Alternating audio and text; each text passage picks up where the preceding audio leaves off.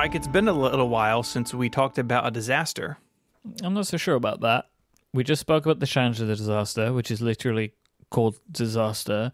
The Battle of Palmdale. I guess Black Friday, too. These are just big disasters we've been talking about recently. Yeah, the last one really is a tragedy. It certainly can be. Well, we're back at it today, and we got to travel back to 1917 for this topic. Hey, look, and we've also traveled to Canada. Welcome to 1917 Halifax, Nova Scotia. I don't have data roaming turned on. I wasn't ready for this trip across the seas. That's a bummer, and so is whatever happened here. All I can see is broken trees, flattened houses, destroyed trains, and more. I mean, there's still dust in the air. What in the world happened? It looks like a bomb went off. Well, it wasn't a bomb, at least not in a traditional sense. Let's find a way home and talk about it. Hey, look, a Canadian time machine, a way out of this part of the script.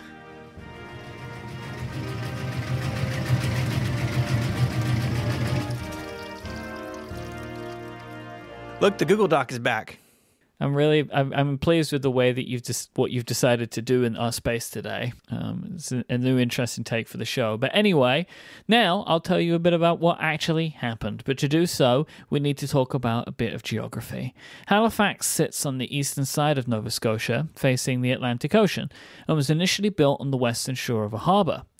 By the date in question, it had grown into a major trade route between Canada, Britain, and France, and across the harbour to the east sat the city of Dartmouth. Because of its location and importance to trade, the harbour was also home to one of Britain's most important naval bases in North America. By 1917, some 65,000 people lived in the area, many directly employed by the shipping or trading companies to send supplies to Europe during the First World War. In fact, the weight of goods passing through the harbor had increased nearly ninefold since the years before the war, and ships from neutral countries looking to dock anywhere in North America had to pass through inspection at the harbor first. World War I, or the Great War as I guess it was known then, had put everything in Halifax and Dartmouth on edge, as reports of German U-boat attacks on ships crossing the Atlantic Ocean had spread. As a result, ships loaded with soldiers and supplies had to be escorted in and out of the harbour, and the city itself had been surrounded by a large army garrison, gun stations, anti-submarine nets, and more. That brings us to the Norwegian ship SS Imo. Imo? Emo? I'm going to go with Emo because it's a sad story. Oh, nice. Yeah, I like it. It was painted on black and never looked up. Dazzle camouflage. You know, I just saw that on a TV show. I don't remember which one it was, but someone referenced Dazzle Camouflage. And I was like, aha! You know, I felt like the Leonardo DiCaprio meme, where I was like pointing at the TV. Anyway. Yeah, I know that one. I just did that.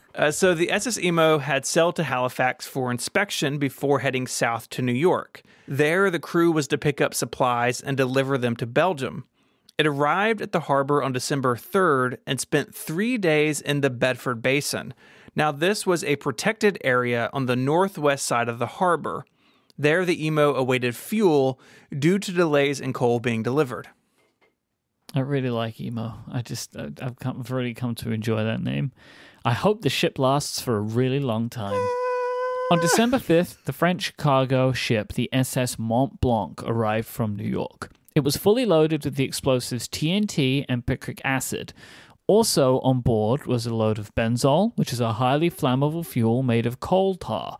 I'm not sure why you'd mix all these three things together on one ship, but, you know, nevertheless, they also decided to round it out with gun cotton, which is another highly flammable material used as a replacement for gunpowder. The ship was in Halifax to join a convoy headed to Europe, but would have to spend the night outside of the protected area due to anti-submarine nets already being in place for the evening.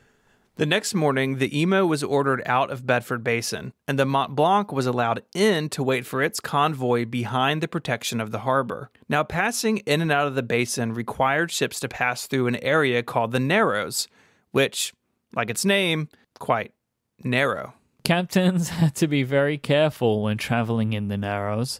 They were restricted to a speed of just 5 knots in these waters, which is about 5.8 miles per hour, and they were to pass with oncoming traffic on the left side. Failure to comply with these rules would undoubtedly lead to a collision. Foreshadowing. Foreshadowing. Let's take a break. This episode of Ungenius is brought to you by Inside the Breakthrough, a new history of science podcast full of did you know stuff. Like, did you know the British thought they had polio wiped out back in the late 1800s? Then it came back with a vengeance in America in the 1950s?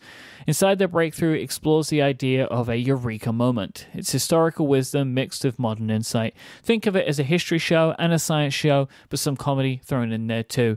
Hosted by Dan Riskin, who is a comedian himself. If you're intrigued by science and discovery, or maybe just want to have some fun, new, fantastic facts to talk about over dinner, this is the show for you. Like, maybe you want to know, can you prevent polio by cleaning streets? Or who brought the first elephant to England? I didn't really ever think about this until listening to this show. On the surface, the show is a collection of fun, entertaining, and surprising stories from the history of science. And Dan digs deeper and connects these stories to modern-day science as well and what medical researchers are facing. I really love this show. The production values are really great. I love a good sound effect, and this show has them. And it's super great to hear the stories of how big problems are solved. Like, I was listening to an episode about Alexander Fleming's discovery of penicillin, and it's really great to hear thought processes. Dan does make the science come to life. Search for Inside the Breakthrough anywhere that you listen to podcasts, and we'll include a link in the show notes too. Our thanks to Inside the Breakthrough for their support of this show and Relay FM. When the emo entered the Narrows... Emo entered the Narrows. It sounds like we're in a Tolkien book now. Kind of does. So when the emo entered the Narrows, it was traveling well above the speed limit.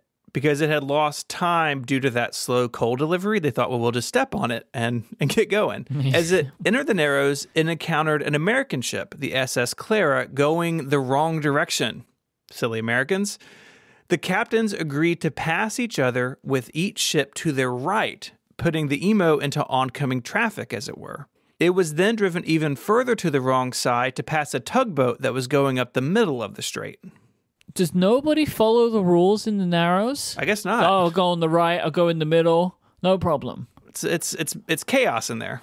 It will be. This is where the Mont Blanc comes in. After being allowed into the harbour early that morning, it turned to enter the Narrows, and its captain spotted the emo about 0.75 miles away, and of course on the wrong side of the waterway. At the helm of the Mont Blanc was Francis Mackey, an experienced harbour pilot. He warned the emo with the ship's whistle to move back to the correct side, but pilot William Hayes of the emo responded that he would not change direction. Foreshadowing. Mackey shut down the Mont Blanc's engines and angled the ship to avoid the emo, but the speed of the oncoming ship was too great to avoid a collision, even after the emo had cut its engines as well. The ships passed closely next to each other, nearly in parallel, until Hayes, who was piloting the emo, threw the ship into reverse. As it was mostly empty, remember, it was going to New York to go pick up stuff, it basically swung around in the water, colliding with the Mont Blanc. The damage to the French ship wasn't severe, but several barrels of benzol crashed to the deck, quickly flowing into the hold below. After the initial collision, the emo, still in reverse, poured out of the side of the Mont Blanc, causing a shower of sparks within the hull, which, you guessed it, ignited the benzol vapor in the air. As the fire spread, the crew of the Mont Blanc moved to abandon ship, fearing an explosion. Because it was full of explosives. Of course. Yeah. Of course you'd fear it. Our TNT-ridden ship is on fire. What could happen next? People were gathering on shore to watch the ship burn, unaware of what was getting ready to happen. As the fire crews realized it was too large to put out with their equipment, they were working on a plan to pull the burning boat away from a nearby pier when it exploded. The explosion was massive, disintegrating the Mont Blanc and sending a blast wave out at nearly 3,300 feet per second, with temperatures reaching 9,000 degrees Fahrenheit at the center. I don't even feel like it's worth converting this to Celsius. It's just really friggin' hot is the answer to that. Chunks of white-hot iron fell upon Halifax and Dartmouth, starting countless fires, and debris weighing half a ton landed some 2 miles away. The shock wave was felt for up to 130 miles, and an area of 400 acres around the explosion was completely destroyed. This energy was also fed into the harbor itself. The floor of the harbor was momentarily exposed due to the amount of water kicked into the air by the blast.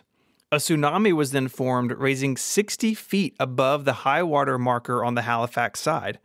Every single ship in the harbor was damaged, and the Emo was carried on shore at Dartmouth. To date, this is the largest human-made non-nuclear explosion ever recorded. 1,600 people were killed instantly, and 9,000 more were injured, with 300 of those later dying. Every building within a 1.6-mile radius was either destroyed or badly damaged. Hundreds of people who had been watching the fire were blinded before being killed or otherwise injured. That is a real explosion. Serious stuff. There is one small bit of good news. There had been an incoming passenger train due to arrive at the train yard a mere 750 feet from where the Mont Blanc had been beached before detonating. A railway dispatcher named Patrick Coleman learned of the dangerous cargo on board and returned to his station even as coworkers fled. He sent out an urgent message to stop all inbound trains. Coleman was killed instantly when the ship exploded, but his act saved the lives of over 300 people. Rescue efforts were brutal, even as volunteers poured into the area in the minutes and hours following the blast.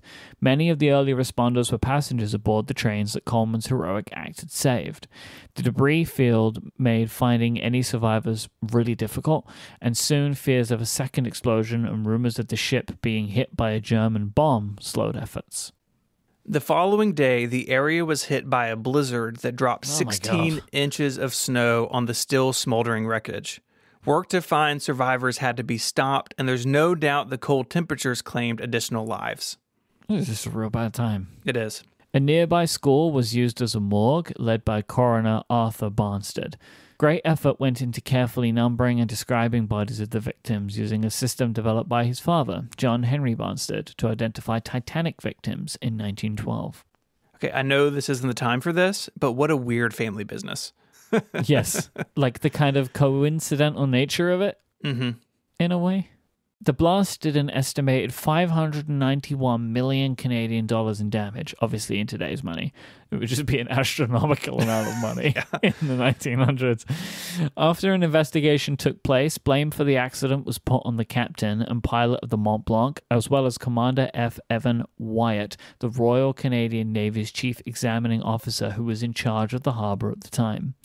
However, anti-French sentiment in the region may have influenced the findings, as survivors had reported that the Emo was on the wrong side of the channel before the collision. 3 men were charged with manslaughter and criminal negligence, but charges were later dropped, and in 1920 a court of appeals in Britain declared the ships equally at fault.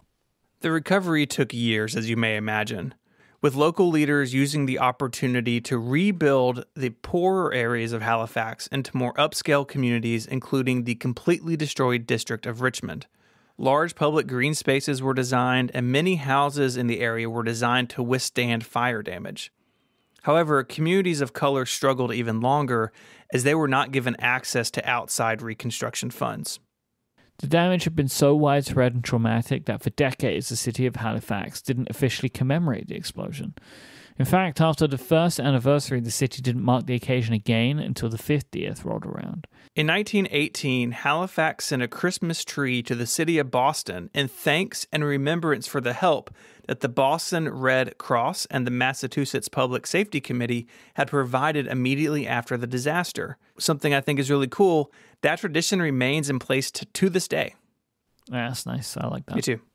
A sculpture was built in 1966 to mark the explosion, but it has since been taken down due to damage and weather exposure. Today, there are several markers around the harbour honouring those killed. The Halifax Explosion Memorial Bell Tower was built in 1985, housing memorial bells that are run every December 6th at the time of the blast.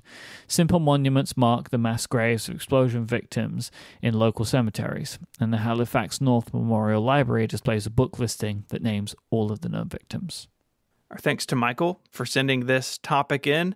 A sobering story this time, but one that is, the sheer numbers are just hard to wrap your mind around. Yep. If you want to learn more about the Halifax explosion, check out the links in our show notes. You can find them on the web at relay.fm/ungeniused/124.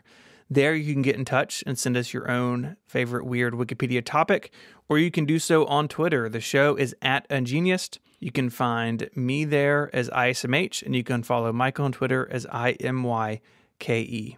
Until we send our next Christmas tree to Boston, Mike, say goodbye. Goodbye. Bye, y'all.